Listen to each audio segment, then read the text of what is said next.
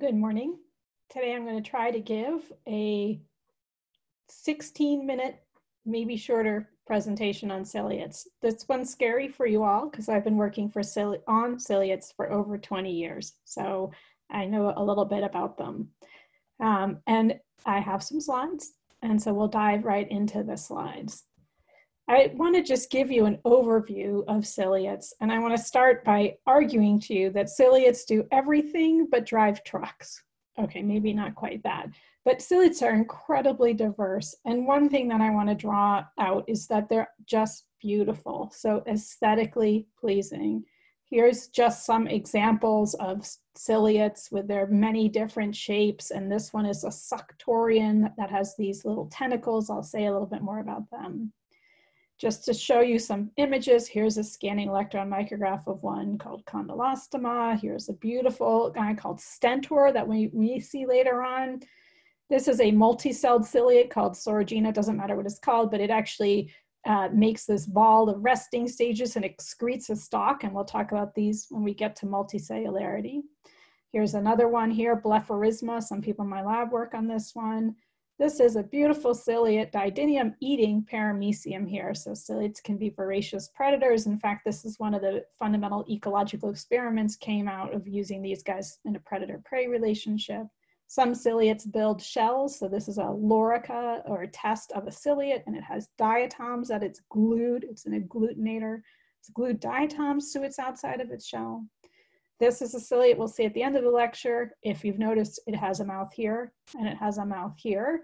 And this mouth came in a way I'll describe at the end. But the key thing here is this is a ciliate that's been injured. It's repaired to have two mouths, and these two mouths are heritable, which is a Lamarckian trait. This is a beautiful ciliate called Lacrimaria with this long dynamic neck, and we often see these in the greenhouse. They're just spectacular to watch. There are very few ciliates that are parasitic on, there are no parasites of humans, and this is one that's a parasite on fish. So if you raise fish, marine fish that get something called ick, that's actually an episthecont. But freshwater fish that get ick, it's a ciliate called Ichthyotheris, which is closely related to paramecium and tetrahymena, and it causes these skin lesions. Other beautiful ciliates we've seen in lab, Halteria, which hops through the water, Euplotes, which can crawl on top of the water with these bundles of cilia called cirri. And then there's these suctorians, which actually have no cilia as adults. They are tentacled as adults, but they actually give live birth to ciliated embryos.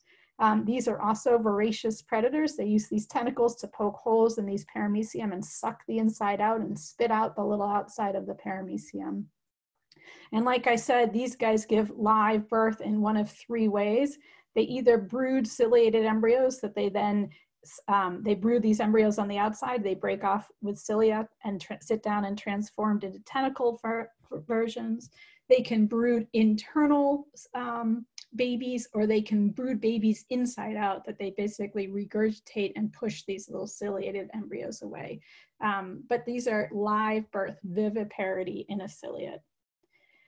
The fossil record of ciliate is mainly limited to post-Cambrian, about 450 million years ago, and it's mostly these shell-building things called tintinids. Here's a lorica, a clear lorica, and then we get these agglutinated loricas. So here's the cell of the cilia, here's the cell, and then here's the shell. Just to show you one more of these shells, this one also is glued diatoms and haptophytes, coccolithophores, all to the outside. So these things leave a good fossil record. Many other ciliates do not. Ciliates have a very complex cortex with all sorts of terms. I don't want you to know complex ciliature, but they have these alveolar sacs, which is what places them within the alveolates. In ciliate taxonomy, people spend a lot of time distinguishing oral versus somatic body ciliature.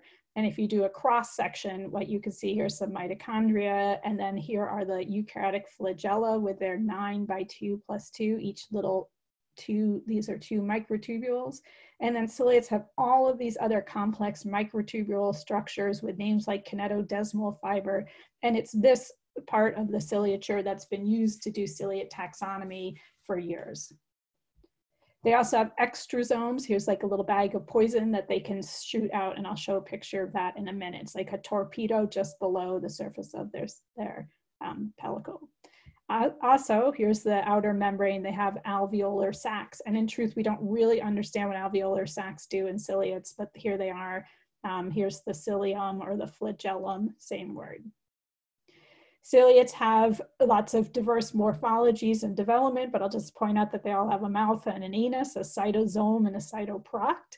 And here is a cytosome and a paramecium bringing food in, and the cytoproct emptying waste out, and the food vacuoles are now traveling through this paramecium. Here, some of them have, this is actually like a basket for its mouth. It sort of sieves food in through its mouth. They also, as I mentioned, have extrasomes, which are like little torpedoes that they keep.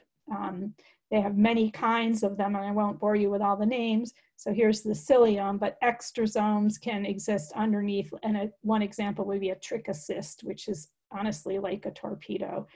This, you might think these are cilia, but they're not. This is actually a ciliate that has been disturbed in a way that it's now ejected all of these little torpedoes. They're protein based, and they look like this under a high power microscope with little ends that they shoot out at predators that are attacking them, for example. Here's another just close up of one of these trichocysts. It's like sitting underneath the cell membrane, ready to go like a torpedo to blast out. And here it is blasting out with its pointy end.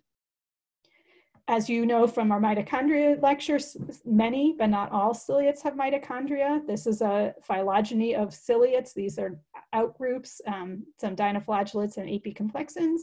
And everybody in black has a mitochondrion, and the red lineages lack mitochondria. And these are lineages that live in swamps or anaerobic sediments, and others of these live inside other animals. And the hypothesis here is that they have lost their mitochondria, and that these mitochondria have become converted to hydrogenosomes.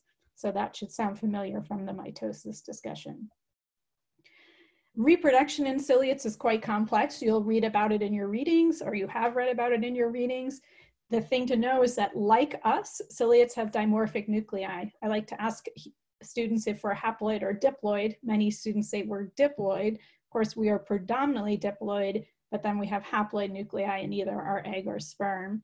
And those haploid nuclei don't express genes in humans. Ciliates are the same way. They have a germline nucleus and they have a somatic nucleus. And the somatic comes, well, actually both of these come from a zygote, just like our eggs or sperm and our soma originate as a zygote. So this also means in ciliates, they have an unusual process of sex called conjugation. And here are two ciliates conjugating. They conjugate sort of mouth to mouth, and they exchange germline nuclei. We'll see that in a minute. Whereas division in ciliates is completely separate from sex. They divide in this direction. So the new cell has to make a new mouth. One cell gets the old mouth, one cell makes a new mouth, one cell gets the old cytoproct, one cell makes a new cytoproct. Division and sex are separate in ciliates. That is opposite of flagellates. When you see flagellates nose to nose like this, they're dividing. Flagellates don't conjugate. So ciliates can divide, and it looks like this, nose to butt. And when they're kissing, they're conjugating, they're exchanging germline. If you look up close at a ciliate, you'll see it has a large somatic nucleus, and these somatic nuclei can be highly processed and derived, versus the small germline nucleus called a micronucleus and macronucleus, germline soma. Life cycles of ciliates are really complex. I put this one here, but I'm going to spend more time on a different version in a little bit. But what I like about this one is it says that conjugation, where two ciliates of different mating types swim together, is very different than reproduction. So here you have a red and a green swimming together. They exchange germline nuclei to give a new blue zygotic nucleus. This zygotic nucleus divides by mitosis, and one daughter will become the new soma. The old soma goes away. All of this happens in parental cytoplasm. To make more ciliates, now we have a new germline and a new soma, and these cells divide by cell division. The germline divides by mitosis, and the soma divides by amitosis, which means not mitosis, which means we have no idea how they divide. And that's because some ciliates have 25 million chromosomes in their somatic genome. So no mitotic spindles in a somatic genome with 25 million chromosomes. Ciliates therefore have to come together. So these are these sessile suctorians with their tentacles. They have to come together to exchange nuclei. And I want to point out that ciliates have really strange nuclei as well. Some look like beads on a string, some look more normal looking. But these suctorians have these big lobe-like macrosomatic nuclei. And so when they're dividing, when they're having sex, all that's involved are teeny germline nuclei, which are not shown here. But when they're going to go through division and they're budding, what they do is essentially break off a part of the soma and take a germline and swim away. So if you think about these budding ciliates, this one here will bud off by taking a piece of soma and a germline and swim away, which means those somatic nuclei have to be structured so you can break some off and have another generation. How does it work? We have no idea. But here's a drawing of what might be going on. Here's this complex soma with all these little teeny germline macro and micronuclei. And when they're going to divide, this one started with a nice single, that all of this gobbledygook comes together to a big blob, a little bit breaks off, and each one of the daughter takes a piece of soma and a little germline, and they swim away. In this species, eventually leaving the parental case empty. So I want to end by just focusing on some molecular things. So I want to invite you to hold on to 3 facts about ciliates. They have genome duality. I already talked about that. Some of them have extensively processed genomes in their soma, and they have crazy epigenetics. This is our favorite lab rat ciliate, Chilodenella uncinata. It should be italicized, I apologize. Here is its soma, the somatic nucleus where all transcription takes place, and here is the quiescent germline micronucleus. Here is its oral opening with a basket-like oral aperture here. So 3 points, ciliates have distinct germline and somatic nuclei. The germline is also called the micronucleus. It's transcriptionally inactive. Here it is. The soma is the macronucleus. It's functional and contains processed chromosomes. All ciliates, it's a defining feature of all ciliates. This means in the life cycle of a ciliate, here we have a ciliate with its germline and soma, and this is just in brief with many of the steps left out for simplicity. The germline goes through meiosis, which of course, leads to 4 identical haploid nuclei. 3 of them go away and 1 divides by mitosis. So these are now identical haploid. And during conjugation, the cells exchange these haploid nuclei. Then that new zygotic nucleus goes through mitosis to give rise to 2 daughter nuclei that are the merger of this black and white here to give gray. Meanwhile, the parental MAC degrades, and one of these daughter mitotic products becomes the old MAC. And then the cells will go on in the same cytoplasm, same parental cytoplasm. They'll go through asexual, this is the same parental cytoplasm, and then they go through asexual division. The germline goes through mitosis, and the soma goes through not mitosis. In the old days, we thought that this parental MAC just went away and was irrelevant. Now we know, and I'll say a word about it in a minute, that this old soma is actually telling the new soma what to do in a Lamarckian or epigenetic manner. The other thing I want to tell you about ciliates is that there are 3 groups of ciliates that have extensively processed genomes. So they are called extensive fragmenters. And in their somatic nuclei, they have gene-sized chromosomes. It exists in these 3 major clades of ciliate.